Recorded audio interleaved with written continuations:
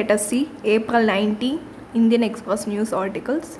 First article that we are moving into is related to growing concerns as wholesale inflation up to 14.55% pressure on retail price. Let us see what is all about.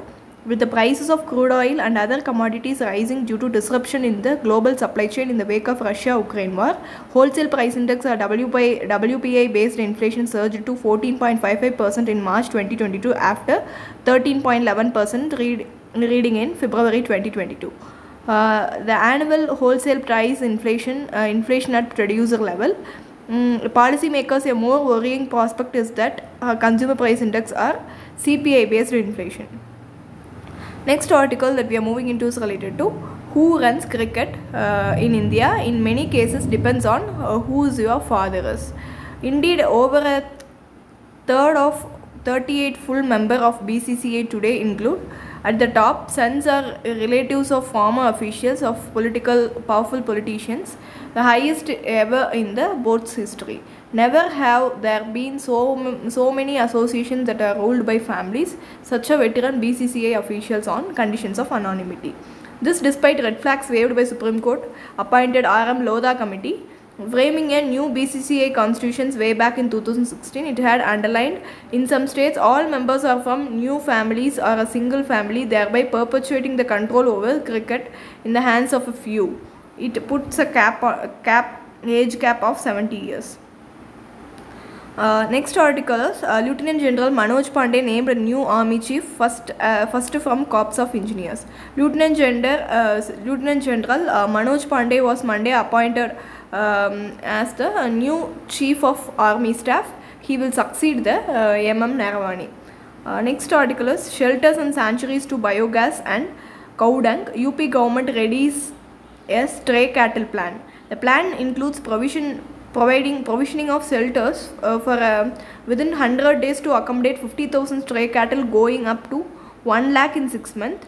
Cow sanctuaries across the state to house the cattle in natural habitat, construction of at least 50 mega cow shelters. Besides, each district magistrate has been given the target of ensuring the shelters for at least 10 stray cows per day starting from April 15. The official said the idea was to tackle the stray cattle problem in such a way that it is self-sufficient and economically viable. For cow sanctuaries, the government has asked the district magistrate to identify the available forest areas with the provision for water bodies under their jurisdiction. Next article that we are moving into is related to in Jaffna waters, India sinks China bit, but an old net problem rises. Let us see what is it. Jaffna Peninsula in northern province, where India has displaced China to sign a pact with the Sri Lankan government for a joint renewable energy project. It's 5,000 inhabitants, all fisher folks are unaware of this intense geopolitical jostling over their island, and two others nearby, Nainathivu and Analthivu. In between is Kachathivu, which India ceded to Sri Lanka in 1974. Let us see the continuation. Last year, day before, Sri Lanka unilaterally cancelled an agreement with India and Japan to develop the East Container terminal at Colombo port. It awarded $12 million renewable energy project at Delft, Nainathivu and Analthivu to Chinese company called Sinosure H-Win. Of the three islands, Delft is the closest to Tamil Nadu. Delhi offered its own project with a 75% grant of the project cost. Colombo froze the agreement with Chinese. It does not respond to India's either. In March, India and Sri Lanka finally signed a MOU for implementation of hybrid renewable energy project for the three islands. Next article is related to time to help.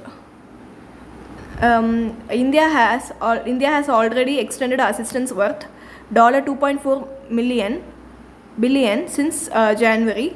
Two elements of this package are credit lines, one for fuel worth $500 million and other for food and other essential items worth $1 billion. and IMF bailout is bound to take 6 or 8 months to finalize. As Sri Lanka's Finance Minister Ali Sherbi told this newspaper, the country needs 3 to 4 billion immediately in order to meet its import bill over next few months. At Colombo request, Delhi is reported to be considering $2 billion package that may include extension of fuel credit line and a deferral payment to the RBI. Including a borrowing sprees of wasteful expenditure on non-paying fanciful infrastructure project, will advise the tax cuts that shrank revenue, and failure to restrict imports to essential items. In the wake of Easter bombing attack that brought back the twin concerns of terrorism and securities, Rajapaksa, with their records of military defeats with LTTE, were re-elected, Gotabaya as president, Mahinda as prime minister. Even as it reaches out to Sri Lanka, Delhi must message more clearly than it has done so far. Its assistance is aimed at mitigating crisis for the people and is in no way intended as political lifeline to Rajapaksa's family. Next article that we are moving into is related to new shine to old ties. What the article talks about is, as Prime Minister Narendra Modi hosts British Premier Boris Johnson this week in India, the moment is ripe to turn the expensive new possibilities in trade, investment, high technology, defense, regional cooperation into concrete outcomes. The two bureaucracies have been working on roadmap to transform bilateral relations by 2030 under the supervision of external affairs. The consequence of the partition and the Cold War made it harder for Delhi and London to construct a sustainable partnership. Central to this is the underappreciated role of US in transforming the bilateral ties between Delhi and London. It was US that first recognized India's rapidly growing relative weight in the international system. At the turn of millennium, Washington unveiled the policy of assisting India's rise. This was based on the bipartisan American consensus that a stronger India will serve US interest in Asia and the world. Today it is Washington that is setting the pace for Delhi's relationship with London. Britain was much slower in appreciating India's new geopolitical salience. US and Australia could be better than those with Britain is something that could have been unimaginable in 1950s. That brings us to third paradox on China's role in shaping India's relation with the West. For Washington, the strategic commitment to assist India's rise was rooted in recognition of dangers of China's dominated Asia. London in the last 2 decades was moving in the other direction, full embrace of Beijing. Things were on course until the US pulled the plug on Britain's Chinese romance. Once the American deep state decided to confront Chinese power in the late 2010, London had to extricate itself from Chinese Communist Party powerful spell. As the US unveiled a new Asian strategy, the British followed with its own Indo-Pacific tilt that helped secure the region against China's muscular policies. Unlike US, France, which was committed to an India-first strategy in South Asia, the Britain remains torn between its new enthusiasm for India and inertia for its historic tilt towards Pakistan. India is confident that Pakistan's relative decline in the region is bound to make it less weighty factor in India's bilateral relation with Britain. Delhi was that Labour Party was emphasized to India while Tories was not.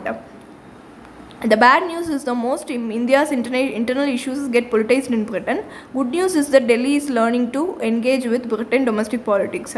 The interconnected politics of India and Britain, shaped by large South Asian diaspora of nearly 4 million, can be cut both ways. Britain remains the 5th largest economy, a permanent member of Security Council, a global financial hub, a center of technological innovation, a leading cyber power. It has a significant international military presence and a wide-ranging political influence. Realists in Delhi are trying to leverage these British strengths for India's strategic benefit. Next article is related to pivotal play, failure to stop wars and hold superpowers accountable as diminished UN stature, but don't write off the UN aid. Let us continue this article in the next video. If you like the video, please do share, like, comment and subscribe. Thank you.